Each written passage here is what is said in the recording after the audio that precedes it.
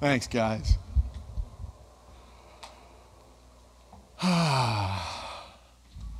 What fun stuff. And if only that's all our Bible told us, that Jesus loves us and how to live from that place. And, we've all been told that the Bible tells us a whole lot of other stuff too. I've had an interesting relationship with the Bible over the years. I grew up in the Baptist church, and it was a scary book.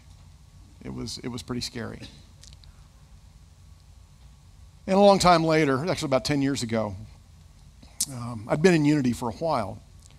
And if you remember, the war was going pretty hot and heavy back then. And the unit that I was with was getting ready to deploy over into the sandbox. I was at my armory in Plant City, Florida, and it's actually in the latrine. And a colonel, kind of sidles up to the next stall there. I looked over at him. He had a cross on. Well, I recognized him. He was a chaplain from the state headquarters. And I'd met him because I used to spend a lot of time with my battalion chaplain from my previous unit. He'd counseled me a lot at a time in my life when I really needed it. And subsequently, we'd become pretty good friends. So I knew this colonel. I was like, "Colonel, what are you doing here?" And he said, "Well, we got to decide who's going to go overseas with you guys." And I said, "Hey, is Father Cecil going to come with us?" He's like, "Nah." He said, "I can't deploy Father Cecil. He's one of the two chaplains that I have." He's one of the two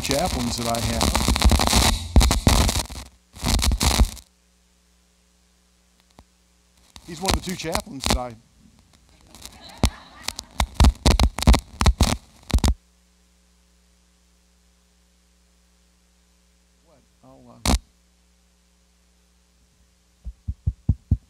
He's one of the two chaplains that I have who is employable but not deployable. And he went on to tell me that while he had slots in the state for about 22 different chaplains, he only had 9 chaplains, and the following year, 7 of those were going to be deployed. So he'd only have 2 chaplains to cover the entire state of Florida.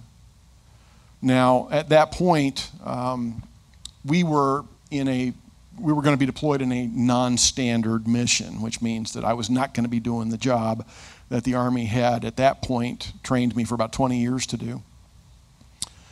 And I was about 2.5, 3 years into recovery, and my faith had become extremely important to me. And I thought to myself, well, I could probably be a chaplain.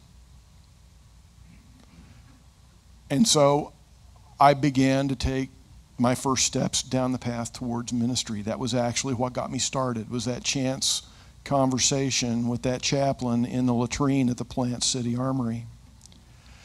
So the first thing I was going to do was, go through the steps that you need to go through to become an Army chaplain. And one of the things you need is a master's in divinity degree. Now, at the time, I was also a single parent with primary custody of 2 teenage girls. So I didn't just want to, pull up stakes and go off to seminary. And I began looking around online. And I found Liberty University, which, as some of you may know, is the school that was founded by Jerry Falwell and is somewhat conservative. But I thought, you know what, it's just, you take the classes online, you learn the stuff, you take a test, you move on, it's okay, it's not going to be that tough. I can do that. And so I, applied and did all the things that you have to do, and I signed up for my first couple classes. And the first one was going to be History of the Bible, and I love history, as some of you may have figured out by now from some of the stories I tell. And I thought, well, that'll be easy. I'll enjoy that. So we started off with Genesis. Now, I'm watching these DVDs, and the way they were produced is there was the instructor teaching, and then they would periodically cut to the class that he had with him. And they're fairly recent. I mean, this was in 2005. The DVDs looked like they'd been produced, at least around 2000. So pretty recent stuff. But it was rough going for me. I had to swallow a lot and, kind of winced at several things, but I was getting there. And they were obviously, in Genesis taking the creation story very literally, which I kind of expected. I was like, okay, I can deal with that. Then we got to the Great Flood. Now, so here's this guy, and God bless him. He looked like he had just stepped out of the 1950s. And he's up in front of this class, who all look, like kids from around 2000. And he's talking about, kind of the setup for the Great Flood. And he says, okay, and now remember, this is important. Until the Great Flood, it had never rained on the earth. Water just oozed up out of the ground. And then they cut to the class, and everybody's like, I took my remote and went click. And that's it. I can't take it. I can't do it. And I said aloud to myself, and this is the first time I said it, when I become a minister, I'm going to be a unity minister. And shortly after that, I started taking the SEE classes necessary to become a unity minister. And here I am today in Birmingham, Alabama, on the buckle of the Bible Belt. With a lot of folks who believed exactly the way those folks that I, kind of ran screaming from a couple of times. So, one thing that has become very clear for me on my path is that I need a relationship with the Bible that works for me. And I have a feeling that a lot of you folks do too. And maybe you haven't found it yet.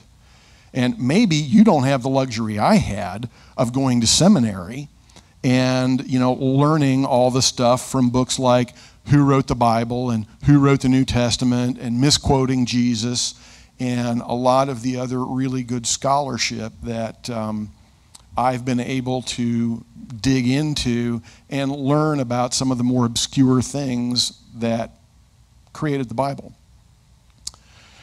And it's also very interesting that, no matter how far down this path I have, I still get confronted by people who are at the far other end of the spectrum.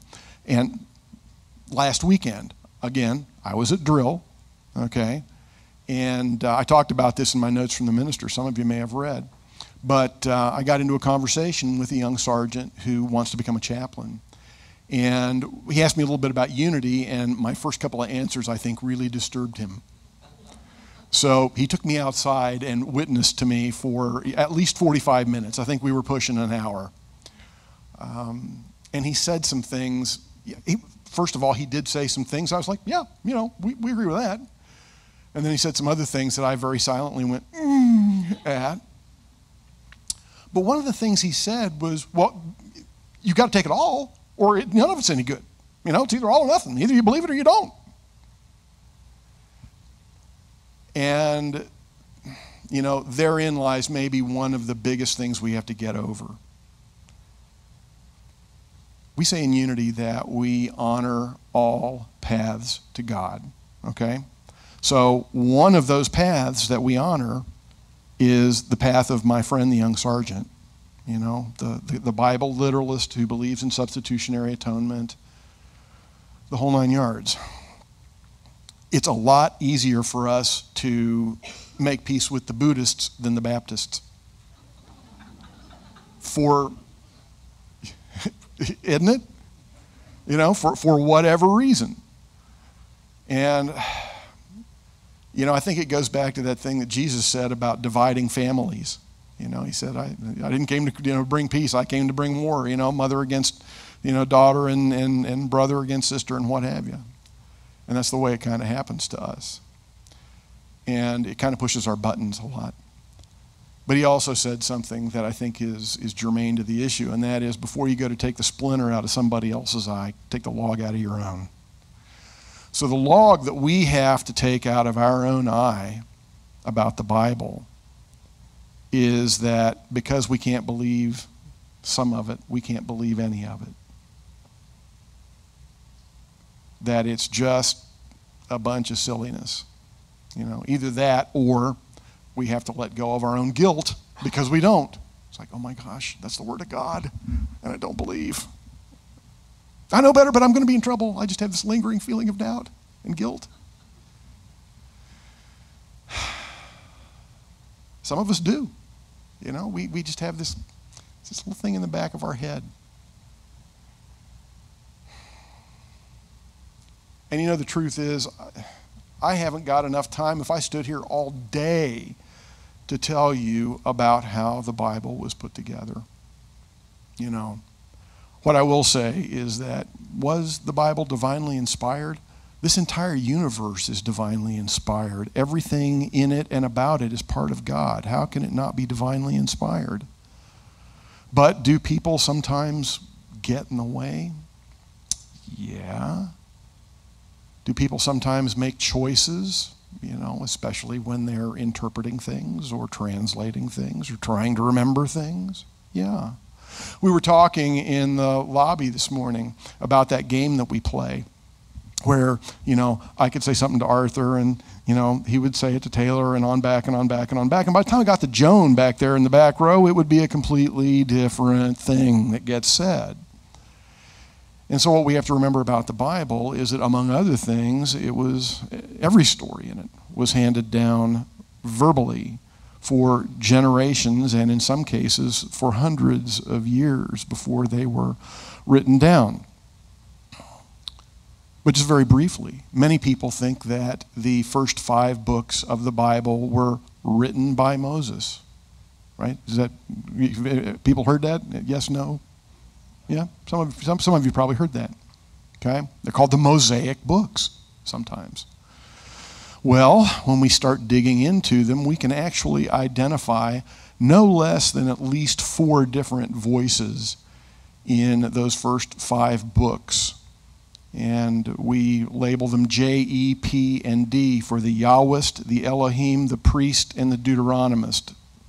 Sorry.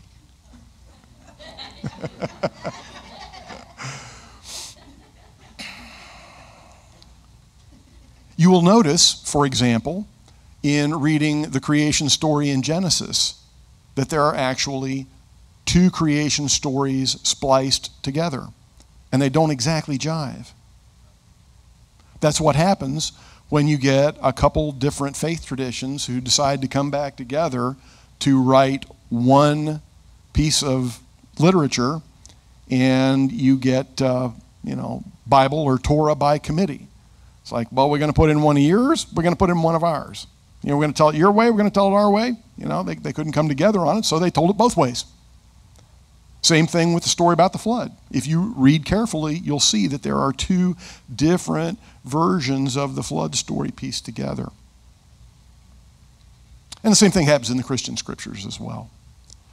We take a look at those, and we identify in Matthew and Luke, for example, not only did they plagiarize from Mark, which was written earlier, and use some of their own stuff, but there was another source that we've never found a copy of, which we refer to as Q. It was a sayings gospel, apparently, because it's all sayings attributed to Jesus. And when we do the work on it, it seems that that's actually some of the earliest stuff there is. We don't have a copy of that. All we can do is, by scholarship, sort of glean it out. So, the good news is the Bible contains a lot of different voices. And at least one of those voices may resonate with you. The bad news is we're probably not going to be able to convince our friends who are in the more orthodox camp that it wasn't written by, God and copied down by King James and printed by Mr. Gutenberg. And that's the end of the story.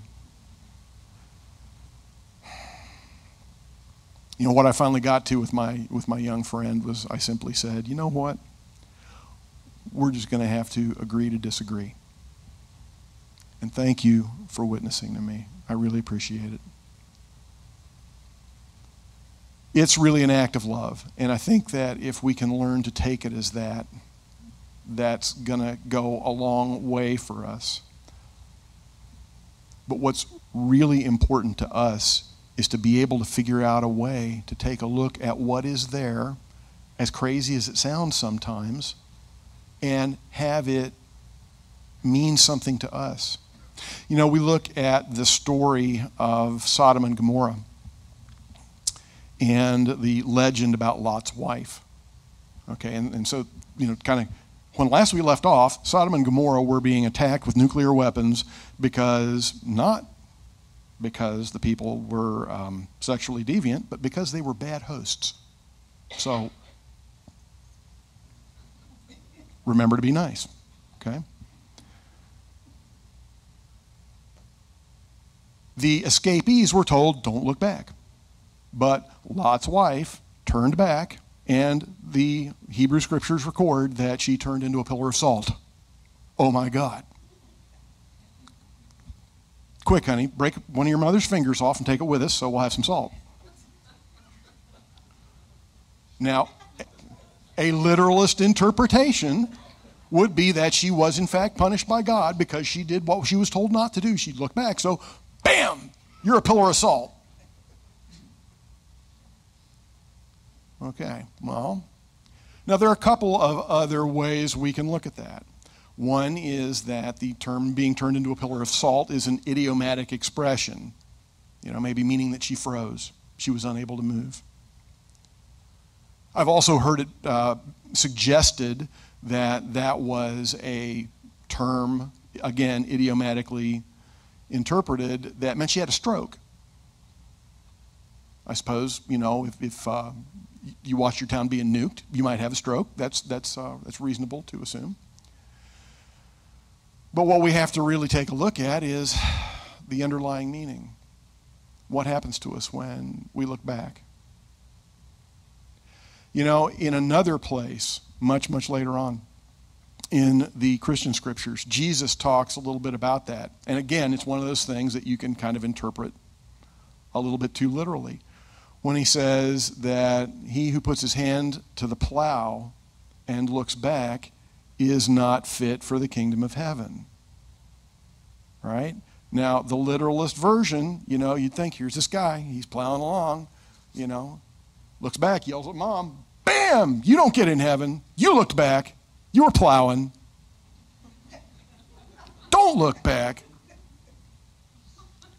Right? But again, it's just another way of essentially teaching the same lesson in a language that the people can understand. Jesus used a lot of agrarian language because that was the culture in which he lived.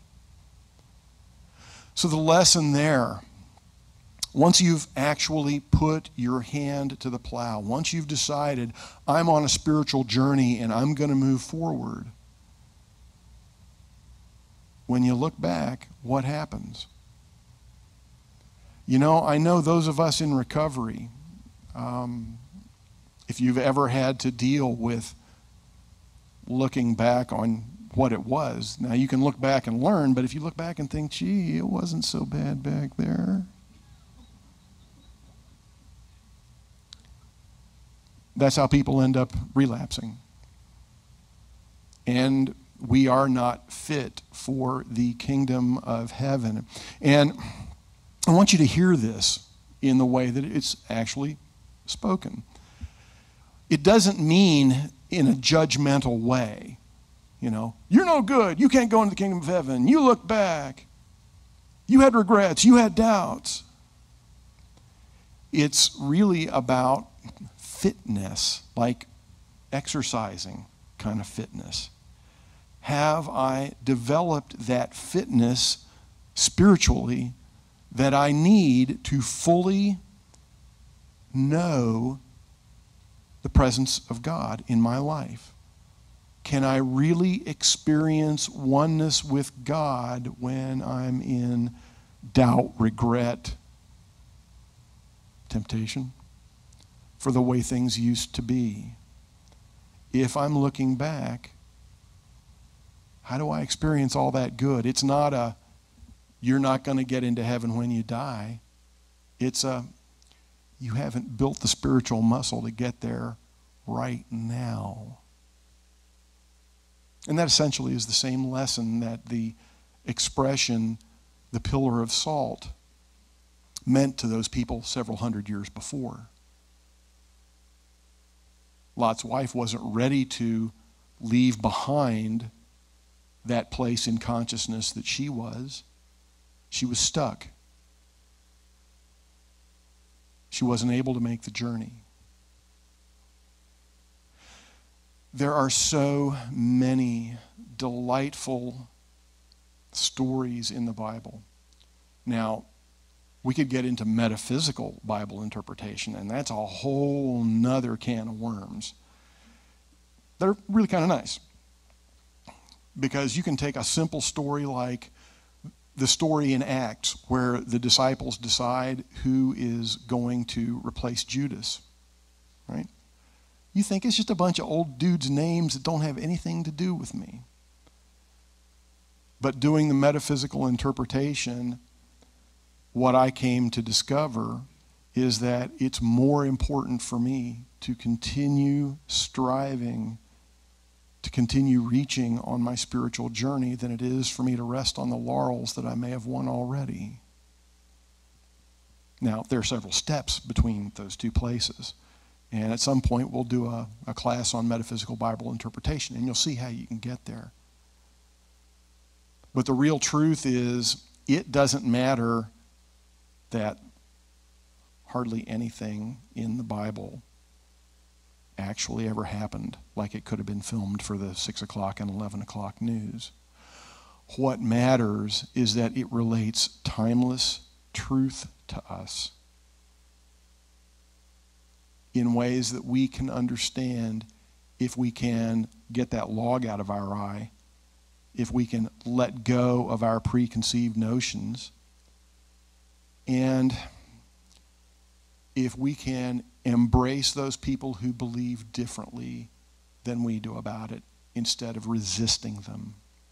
Because it's in that resistance that we lose the ability to see and feel the truth that it contains. And the truth that it contains is Jesus loves us. The universe loves us. And the most important truths we have are to love it back and to love one another as ourselves. Because the Bible told us so. Thank you.